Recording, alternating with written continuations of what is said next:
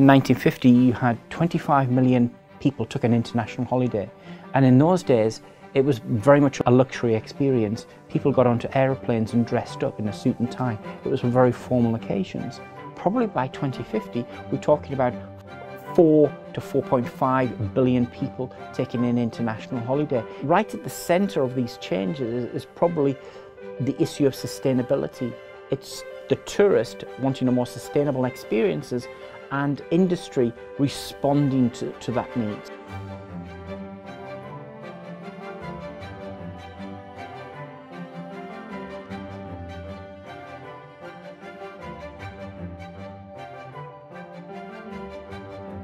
Some of the changes that are occurring now and will be important for the future are things like virtual reality. Imagine climbing a mountain or going through a forest.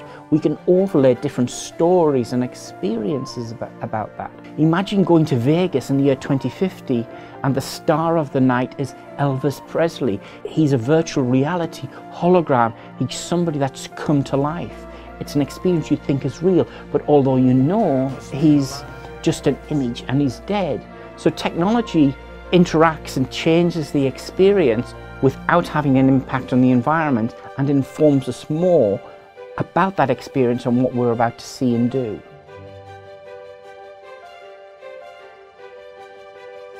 From a religious perspective, we're seeing the rise and dominance of Islam as a more important religion, and as part of that rise, there's a desire people have to travel to Mecca. So you're going to see Saudi Arabia grow fundamentally as a tourism destination, and we're going to see more countries in the Middle East do more in the terms of tourism.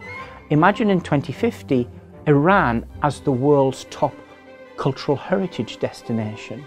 Imagine Afghanistan as the last unconquered mountains of the world.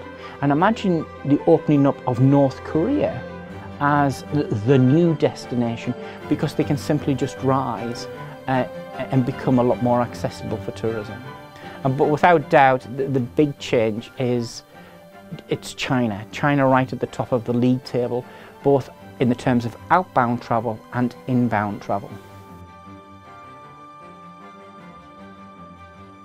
Right at the centre of hotel design is the issue of sustainability, and right at the centre of that is sustainable materials and sustainable architecture. So looking to the future, it's all about using things that are green, recycling, but recreating things in a sustainable manner.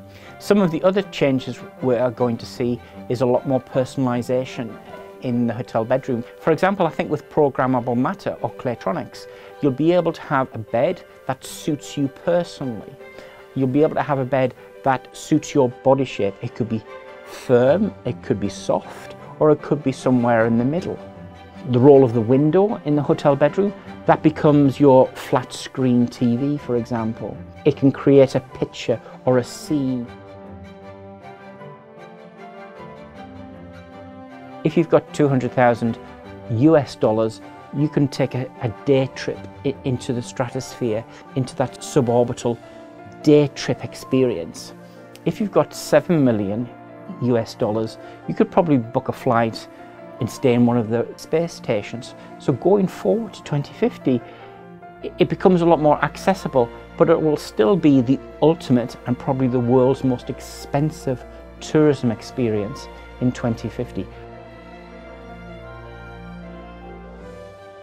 Tourism, to a certain extent, has always been about mobility. It's the ability to get from A to B. So imagine traveling from New York to Beijing. If we talk about hypersonic travel, that means it's a 4 or 5 hour journey. And that changes and shifts tourism completely. It makes tourism, or anywhere in the world, a short-haul destination rather than a long-haul destination. So we're probably going to see the dominance of the electric aeroplane in the terms of around 2075. So there's lots of ifs there, but we're in that cusp of these things are feasible.